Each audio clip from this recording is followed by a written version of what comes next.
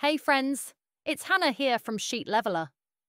Today I've got something super handy for you. How to automatically generate serial numbers in Microsoft Excel using a formula. Now, you might be thinking, Hannah, why not just type them in or drag down?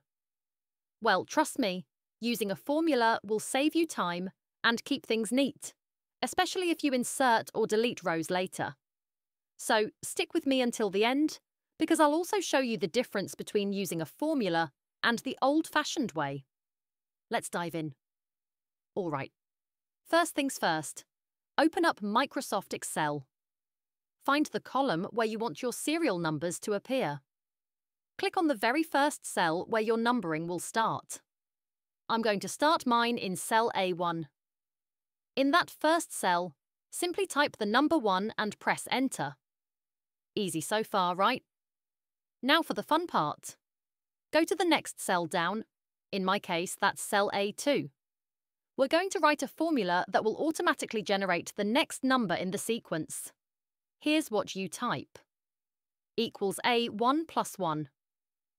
What this means is, take the value in the cell above and add 1 to it. Once you press Enter, boom, you've got number 2. And here's the magic. If you drag this formula down, Excel will keep counting for you. You've got 2 easy ways to keep going. Option 1, drag down. Hover over the small green square in the bottom right corner of your cell until you see a small black cross. Click Hold and drag down as far as you need. Option 2, select and fill. If you want a bunch of serial numbers at once, click your first formula cell, then press the down arrow key to move to the next cell. Hold Shift and keep pressing down until you've highlighted as many cells as you need. Then press Ctrl plus D, or Enter, to fill them all at once. Pause here if you want to try it yourself. Practicing it right now will help you remember. You might be wondering, Hannah, can't I just type 1 then 2 and drag down? Yes, you can. That's the quick old school way.